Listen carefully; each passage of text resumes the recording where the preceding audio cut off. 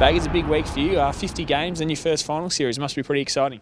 Yeah, very exciting to be playing finals and 50 games in the first week. It's been a long journey, but I'm excited to play my 50 games. Has been a bit of a long journey for you. Did you ever sort of give up on the chance of getting an AFL career, let alone playing 50 games? Yeah, being drafted a bit later, I probably thought my chance was going to play AFL, but yeah, I just kept plugging away in the VFL and eventually got my chance, got drafted and got my first game and just went from there, and I've been pretty solid since then. You have. You've sort of only missed 1 or 2 games in the last few seasons. What do you put that durability down to, I guess? Yeah, it's hard to say what it is. I think you just keep playing and yeah, you just give your best each week and you just get a bit lucky with injury. Like some guys are unlucky, but I've been lucky, touch wood. And yeah, you just play when you got the chance.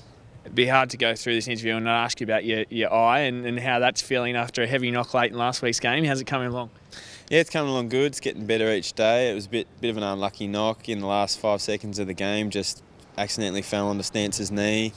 But yeah, I think it could have been a lot worse if it had got me in the cheekbone or in the jaw or something. So I think we've dodged a bit of a bullet there, and it looks a lot worse than it is. It's just a bit swollen still, and yeah, hopefully get the stitches out later in the week and be right to play. Your courage and your toughness is sort of a key part of your game. Is that something you've always had since you were a junior?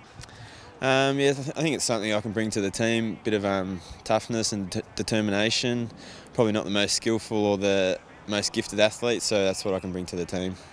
How have you found this season? The back six seem to have really gelled, and you've sort of had 6 to 8 players and sort of stay through that area. Do you think the group's really sort of come together well this season?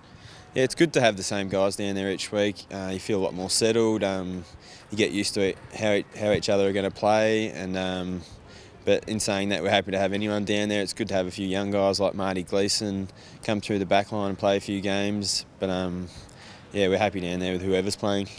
How are you feeling about North Melbourne this week and the prospect, I guess, of playing the first final? Are you sort of ready for that big stage? Yeah, we're ready. Obviously, North Melbourne's been playing pretty good football. They've won their last 4 or 5 on the trot, I think. Yeah, but we're excited to play anyone really, and it's good to play a Melbourne team and get a big crowd at the G. You expecting to have a few family and friends there for your 50th? Yeah, a few family are coming, mum and dad, and a few extended family, and the girlfriend will be there, so it'll be exciting for them, but it's just another game for me. Baggers, all the best on the weekend. Thanks.